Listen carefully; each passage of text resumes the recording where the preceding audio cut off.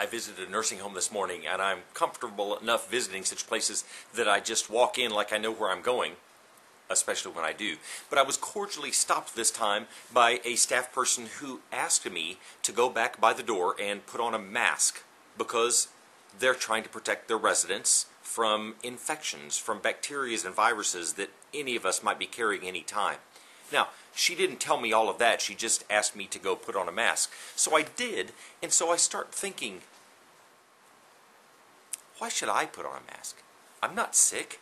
I'm not carrying anything, and I pretty quickly realized I don't know for a fact that I'm not carrying anything, and such a small thing as putting on a mask might save somebody else from picking up something that I'm carrying, even if I am not sick.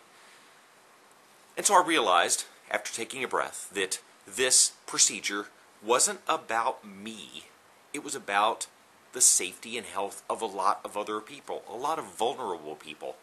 And I have to admit that sometimes I make more things about me than are about me. So I want to invite you this early in this new year to consider trying to look at things that happen to you, things you come across, not so quickly with a view of, why is this about me?